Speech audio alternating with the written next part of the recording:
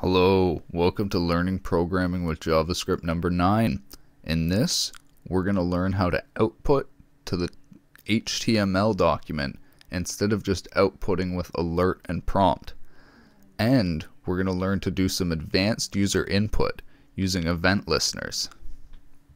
So to begin, we're just going to output to HTML. But first, we can't do that until the page is loaded.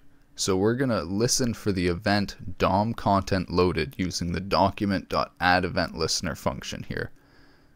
So the second argument right here is a function we're creating that is a callback that is going to be run once the page is loaded. Now we can put our code in here to output to document.body.textContent the string hello world. If we run this, you can now see the page outputs hello world. So to do our advanced user input, we're going to add another event listener to a key up event. So we're going to add another run document.addEventListener again, but this time with key up instead of DOM content loaded.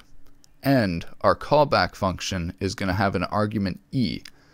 This is going to be an object that contains information about what key was pressed. Instead of setting document.body.textContent, we're going to add name of whatever key was pressed. So it won't work properly as a text input because things like space will show up as space. But if you run it, it works as a basic text input. There you go.